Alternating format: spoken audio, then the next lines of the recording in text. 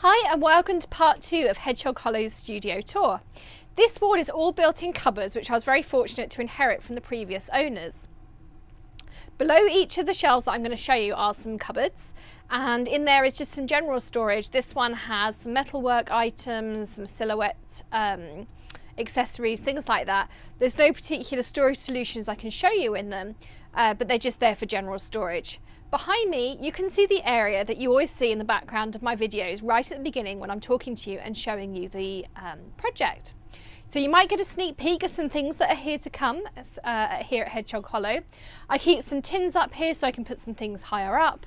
There's some little hedgehogs and things that people have bought me, so they stay here, and they often sort of accessorise pictures and things as well. At the top is an old laptop, some uni work and my silhouette mats. So let's move on to the middle section. I can show you my old stamp storage that may be useful depending on your crafty space. So this is the middle section of the cupboards. You can sometimes see this behind me. The TV and cable box kind of stay in the middle here. And this is an old stamps storage solution that I keep in the bottom. And I still have lots of sets in this method. So they are all empty CD cases and they mainly house my Magnolia stamps. Each one has a number on the end, and there's a binder where I've printed out each collection as they were released, and I number up the stamps so I can find them nice and easily. These totes are great. They fit CD cases perfectly, and I can fit round about 50 or so in one of these, and I have lots of them and they've lasted a long time, so depending on your space it may well be the best solution for you. Now I also have here my punch cart, which is all of my Stampin' Up punches. So if I come down here so you can see all three shelves here. So the top shelf is all my current punches. Each of them stand up and you can see the sticker on the end as to exactly what each punch is. There's a punch record that I keep here as well, so that when I stamp something out I can offer it up over the image and I can see whether this punch is going to fit. And then I keep some of my smaller circles and things at the back here. There's also an old colour coach which is really handy at the back. This middle shelf keeps all my retired Stampin' Up punches. Normally they're all stood up like this, but we've had some Tilly assistance, so some of them are laying down. And in the bottom I keep all the old Wales style punches that I still have a few of. It still easily moves around. This is the Target cart. I have some of the IKEA Rascogs as well, but I'm really happy with the Target ones, and I think they're a little bit more sturdy. So I'll link up both depending on what you have locally. And now we can move over to my right side panel, which has shelves full of markers and papers and some other crafty items. So this is the final section I have to show you. Now you've seen this before in some of my Facebook Lives and nothing's really particularly changed. But if you don't follow us already, you can see here I keep my Stampin' Up markers. This is the set that come with the many marvellous markers, and I've just put some pretty duct tape around it to keep it together. And I just stuck the colour chart on the side. There's some fun little pictures of Maddie when she was little and some little signs, because I really believe a craft room should be personal, particularly as I spend so much time down here. It's really nice to have those things around.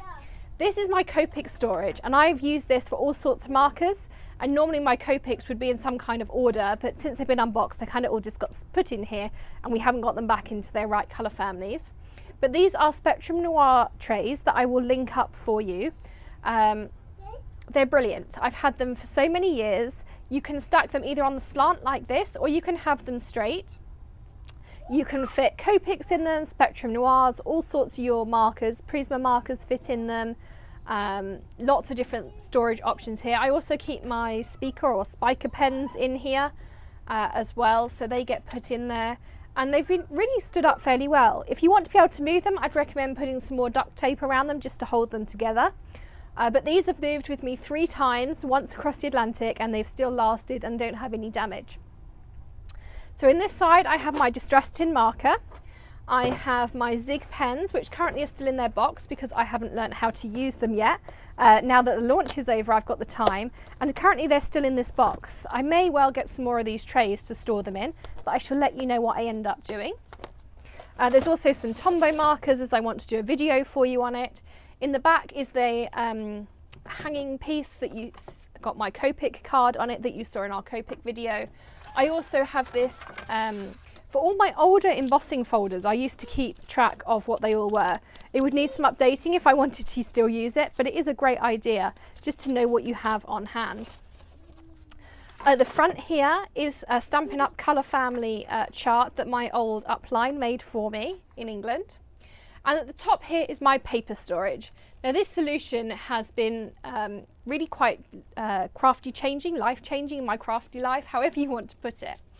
What I do is I keep all my paper collections in 12 by 12 folders. These are the Stampin' Up! Ones, but you could use any. I put a sticker on the top as to what it is. So this one is window sheet, and it was a Stampin' Up! Item, so it has the Stampin' Up! Number.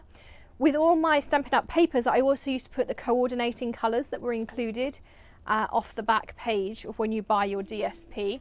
So for instance, this is the Cool Treats Suite, and when I start using it, it'll go into a 12 by 12 folder, and I will write all of these colours down on this label so that I can find it. Now this hasn't really been updated since I stopped being a demonstrator, but in the bottom I still have a 12 by 12 paper stack. This is all my Stampin' Up! 12 by 12 just ordinary cardstock. Then I used to have it sorted by annual catalogue and occasions catalogue. Speciality papers were up here, like the vellum and the glitter papers, things like that. And then here I have my non-Stampin' Up! Papers that I've recently bought. And at the top I kept some of the bags and things that Stampin' Up! Sold. So I may rearrange it slightly, but it's definitely a solution that I'll keep. Stacked up here is my Canson watercolour paper. There's some Bristol papers. There's all sorts of different fun papers. There's a Copic tutorial book here. There's my bag punch. There's some mixed media papers. And on this side I keep my Stampin' Up! Kits that are still here. There's my Mod Podge, my Nova solution, alcohols, all the things that I really want to have on hand because my desk is right here. So it's something I can access really easily. And when I want to colour in, I can just grab the appropriate markers or papers. And at the top here, I keep a tote from Art Bin, which I will link up for you, which is great. It has dividers in, and I keep all the cards I've made in there. Once I've made them, I put an envelope with them that I may well stamp at the same time. And then they go in a plastic envelope in there ready to send out to you all. Lots and lots of 12 by 12 page protectors up there, and a few other projects, some more Q-tips, those kinds of things. And in the bottom, I keep all my labelling supplies. So there's pre-cut cardstock, there's my P-Touch labeler, which I linked up in the previous post, and probably some general other things that really do need some kind of organising. So that is it for today. Thank you ever so much for joining part 2 of our craft room tour. If you missed part 1, it's there on the Hedgehog Hollow YouTube channel, and it's also linked up on the blog at hedgehoghollow.co.uk. Now tomorrow we'll have part 3, which is the final part of our studio tour series for now. It's got my desk in it, which has my 2 kind of main storage drawers underneath, and then 2 double stacked Alexes also from IKEA. I'm going to show you those. One is full of ink and used to hold my wood mounted stamps, so I'll show you solutions for those. And the other one contains things like extra adhesives, flowers, glitters, stickles, all kinds of fun things. So we'll be going through those tomorrow, so be sure to join us for that. And you can also find them all on youtube.com/hedgehoghollow. Thanks for joining us, and we'll see you again soon. Bye.